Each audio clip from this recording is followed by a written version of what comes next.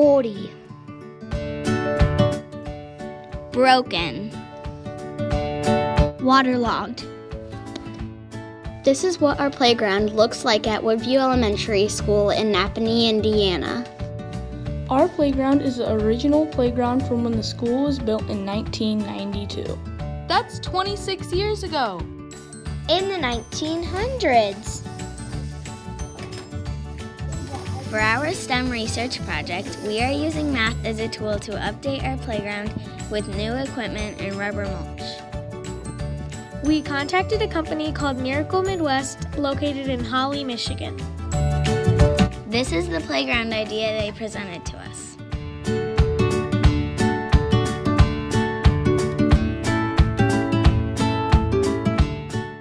Here are the costs for the project.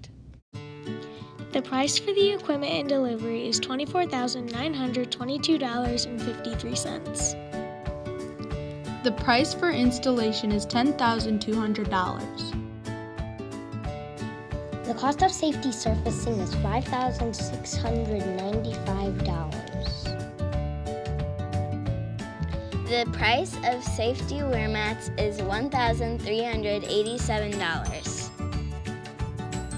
The total project cost is $42,204.53. We also want to add rubber mulch to the playground since it's more comfortable and has to be replaced less often.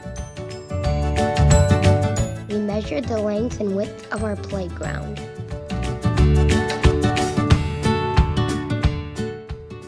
In order to find the area of the playground, we had to break our diagram up into two different rectangular areas.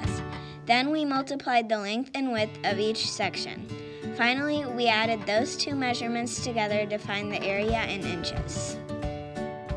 Unfortunately, we needed to convert these measurements into feet, so we took our total number, which was 1,458,992 square inches, and divided it by 12, since that's how many inches are in 1 foot.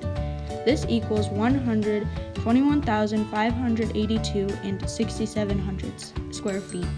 We rounded this to the nearest whole number, which is 121,583 square feet. Using a rubber mulch calculator from the website groundsmartrubber.com, we found that we will need approximately 122,000 pounds of rubber mulch to cover our playground.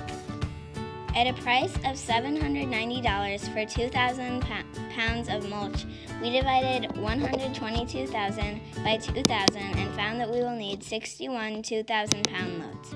61 loads multiplied by $790 per load equals $48,190 for the total cost of the rubber mulch. We presented our idea to our school principal, Mr. Thompson. He liked our idea and he was open to the possibility of adding a new playground to our school. He shared that the price of the rubber mulch might be too high, and we agreed with him on that. Some ideas should just stay ideas. We're happy he liked our idea and hopefully we'll start to see some changes very soon.